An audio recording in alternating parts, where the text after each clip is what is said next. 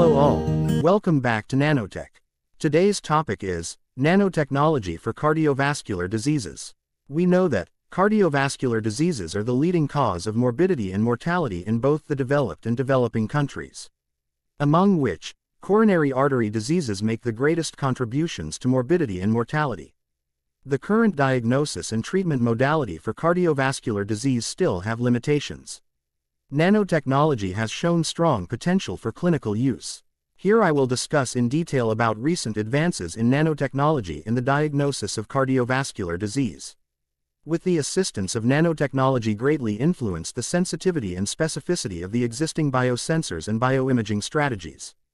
The most common cause of cardiovascular diseases is atherosclerosis, a progressive disease involving the deleterious accumulation of lipids and fibrins within the arterial wall and a maladaptive immune response and dysregulation of cholesterol metabolism, initiating the formation of atherosclerotic plaques.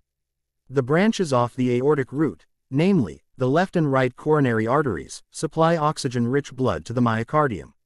Atherosclerotic lesions in the coronary arteries can cause lumen obstruction and stenosis, resulting in myocardial ischemia, hypoxia, and even necrosis, known as coronary atherosclerotic heart diseases or coronary artery disease.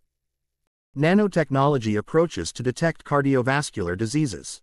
The early diagnosis of cardiovascular diseases increases the chance for successful treatment and potential cure, giving patients better prognoses and extended survival times. Cardiovascular diseases-related biomarkers, such as cardiac troponins, myoglobin, creatinine kinase MB, C-reactive protein and a series of miRNAs, are released into the bloodstream when the heart is damaged or stressed. Therefore, one promising approach for the early diagnosis of cardiovascular diseases is to develop precise, specific, simple, stable, and rapid analyses of blood for such molecules.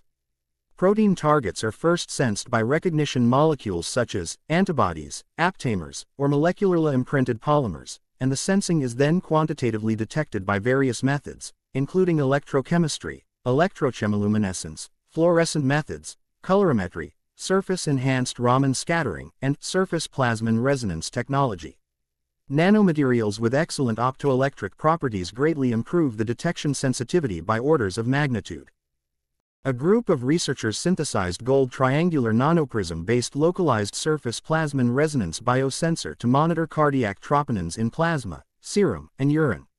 The cardiac troponins assay achieved an attomolar 15 am limit of detection, making it at least 50-fold more sensitive than other label-free techniques.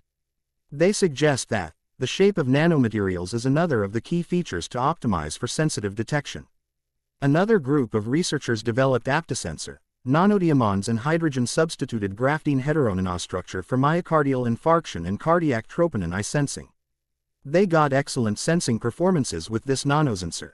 Because of the small size, higher diagnostic sensitivity, and faster diagnostic time, nanomaterials have been used to construct more precise biosensors to detect cardiovascular disease biomarkers. Nanobiosensors may be beneficial in portable devices used in hospitals, homes, ambulances, or chest pain centers in the future. Thank you for watching. See you soon with another interesting topics.